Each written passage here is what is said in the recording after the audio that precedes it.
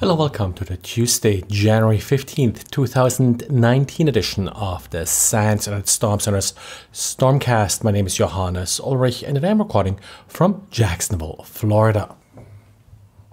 Today we got a diary by Rob about Labs, the local administrator password solution, which is a tool that's offered as a free download by Microsoft. The great thing about Labs is that it does allow you to set a unique admin password for all workstations within an organization. And well, it keeps a database of all these passwords so you can still log in. But if one of these workstations gets compromised, the attacker will only get the admin password for this particular workstation, and the attacker won't be able to then connect to other systems in your network using these credentials. But Rob also took a look at the red team part of this particular tool and how it could be used by an attacker. Well, if you're using Labs, then of course administrators somehow need to have access to these passwords, and Labs provides for that. So if an attacker is able to access one of these IT administrator passwords, maybe a help desk password, then they may have access to the Labs database, which of course stores all the passwords for all of your systems in clear text. So what Labs really does is it reduces your attack surface. Instead of being able to steal the common admin password from any system in your network, the attacker now has to compromise a particular account on a particular system in order to get this information.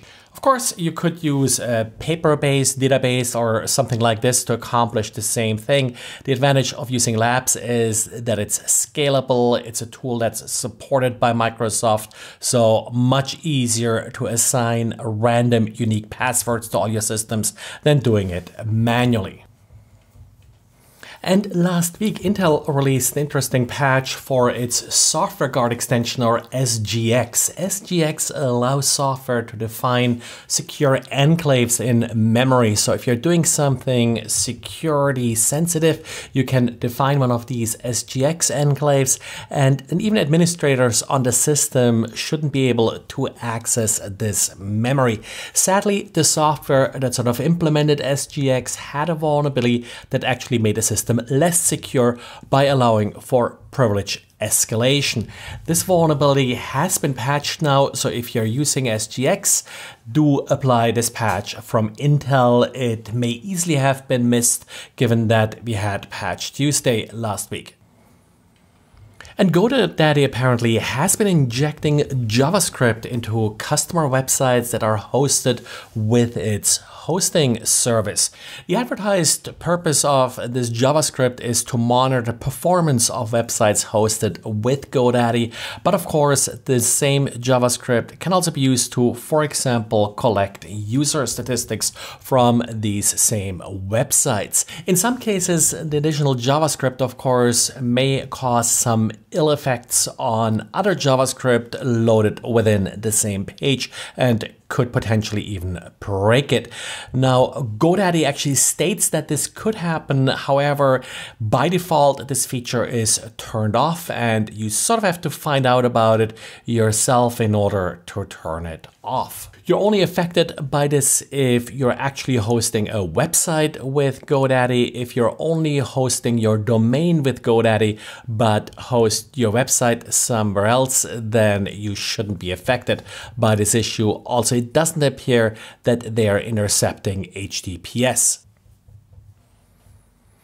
And Docker, of course, is a very popular container technology, but as a container technology, well, it's substantially different from, for example, virtualizations and virtual machines. And one big difference here is that, well, all the containers are sharing the same kernel, and this can sometimes lead to vulnerabilities where these individual containers aren't really perfectly isolated from each other or isolated from the the underlying operating system. Latest example here is Play with Docker. Play with Docker is trying to do something fairly ambitious. Now, it was created by Docker in order to allow users to experiment with Docker, but is also often used in educational environments for sort of the same reason, so students can set up their own little Docker environment and don't affect each other, so you just need one server to run all of this from. So researchers from CyberArk took a closer look at Play with Docker, and what they figured out is that by loading custom modules into their Docker container, they were actually able to affect the kernel and with that break out of their container and gain full root access to the underlying system. So if you are relying on Docker to isolate processes from each other, make sure you configure it correctly, in particular, as in the case with Play with Docker, if you are using a privileged container. Well, and this is it for today. So thanks again for listening and talk to you again tomorrow. Bye.